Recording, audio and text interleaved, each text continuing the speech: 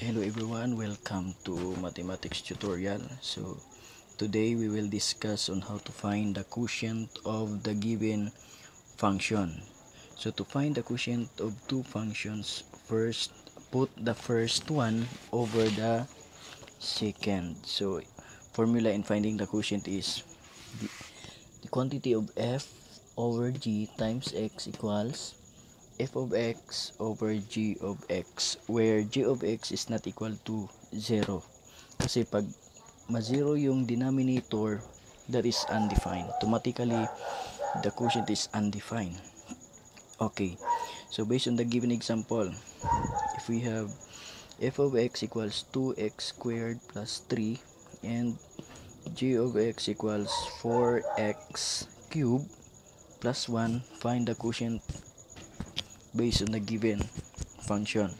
So using this formula, so that is direct na tayo. F of x equals, f of x over g of x. So equals. So what is the value of f of x? Okay, that is 2x squared plus 3 over value of g of x, that is 4x cubed plus 1. Okay, tingnan natin yung numerator and the denominator. It is factorable, 2x squared plus 3. Ma-factor ba natin yung 2x squared plus 3? Okay, hindi. How about 4x cubed plus 1? Ma-factor ba natin?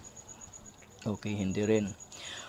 Pag hindi na natin ma-factor yung numerator and denominator, automatically, yung given function, that is your final answer. Okay, ito na yung final answer. Pag hindi ma-factor ang numerator and denominator, so automatically, ito na yung sagot natin. What if, lagyan natin yung value, yung x. What if x equals to 1? Okay, just substitute the value of x to the equation. So we have 2 times the value of x is 1, so raised to 2 plus 3 over 4 times 1 raised to 3 plus 1. So that is automatically, pag 1, so that is 2 plus 3 over 4 plus 1. So the final answer is, what is your final answer? 2 plus 3 equals 5 over 4 plus 1, that is 5, but the final answer is 1. So the quotient of the given function f of x equals 2x squared plus 3 and g of x equals 4x cubed plus 1. When x is 1, so the quotient is 1. Pag walang value ang x, ito na yung final answer. Ang given, that is your final answer. 2x squared plus 3 over 4x cubed plus 1. Pag walang value ang x.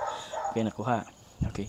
Let's proceed to number 2 or example number 2. Okay, let's try example number 2. If we have f of x equals x squared plus 3x minus 10 and x squared plus 8x plus 12. Find the quotient of the given functions. So we have formula f of x over g of x. So automatically, x squared minus 3x minus 10 over x squared plus 8x plus 12. Tingnan natin yung numerator. It is factorable? Yes or no? Okay, yes. So how to find or how to factor the value of the numerator? Ito, factor. Any idea? Okay, to factor that numerator, first tingnan natin yung negative 10. Negative 10. What are the two numbers that if you multiply, the result is negative 10? And if you add the two numbers, the result is negative 3. Okay, tingnan natin. What are the two numbers? Ano ba yung factor ng negative 10? So we have negative 5 times positive 2. Diba? If we multiply negative 5 times 2, the result is negative 10. Another one, positive 5 times negative 2. If you multiply that two numbers, the result is negative 10. But the factor is, dapat, if you add the two numbers, the result is negative 3. So, tingnan natin. Negative 5 plus 2. What is your answer? Plus 2. Okay, that is negative 3. How about 5 minus 2? So, that is positive 3. So, what is the factor of the numerator? So, the factor is x minus 5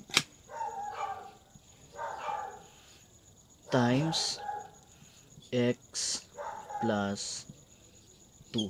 Kasi if we multiply this one, the result is negative 10. And if you add the two numbers, the result is negative 3. Okay. Over. How about the factor of the denominator? What is the factor? So, ito yung 12. What are the two numbers that if you multiply, the result is positive 12? And if you add the two numbers, the result is positive 8. Tingnan natin ano yung factor ng 12. So, we have 4 times 3. Another one, 4 times 3. And, ano pa? Factor ng 12. Okay, that is 6 times 2. Pwede rin ang 12 times 1. Okay. Pwede negative 4 times negative 3. Still, the result is positive 12. But, if you add the two numbers, dapat the result is 8x. So, tingnan natin. 4 times 3, 12. 4 plus 3 equals 7. 6 times 2, 12. 6 plus 2, 8. 12 times 1, that is 12. 12 plus 1, that is 13. So, what are the two numbers that if you multiply, the result is 12, and if you add the two numbers, the result is 8. Okay, very good. So, that is x plus 6 times x plus 2. Tingnan natin. Based on this given example. Tingnan natin, may pareha dito. X plus 2 and x plus 2. Okay, i-eliminate na yan kasi x plus 2 divide x plus 2, automatically that is equivalent to 1. Okay, this one. So, the remaining value is x minus 5 over x plus 6. And this is your final answer. That is x minus 5 over x plus 6. Tingnan natin. What if lagyan natin ng value si x? Lagyan natin ng value si x. Tandaan, ito yung final answer. Final answer. What if lagyan natin ng value si x? It is negative 2. Tingnan natin ha. Okay. If we substitute negative 2 from the given function, x squared minus 3x minus 10 over x squared plus 8x plus 12. So, substitute negative 2 from the given function. So, 2 raised to 2, negative, then minus 3 times negative 2 minus 10 over negative 2 raised to 2 plus 8 times negative 2 plus 12.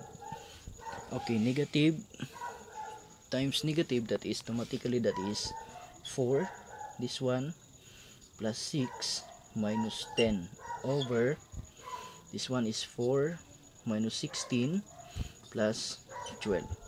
So 4 plus 6, that is 10, minus 10 equals 0.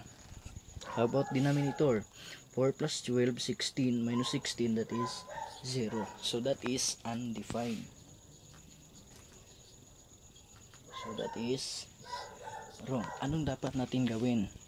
You need to factor the numerator and denominator. Since the value of x is negative 2, saan natin yan ilagay? Dito natin yan i-substitute sa na factor na sagot. Okay, so negative 2. So that is negative 2 minus 5 over negative 2 plus 6. So the final answer is negative 7 over 4. So ito na yung tamang sagot, hindi 0 over 0. So pag ang value ng x is negative 2, you need to factor the numerator and denominator. Okay, thank you very much.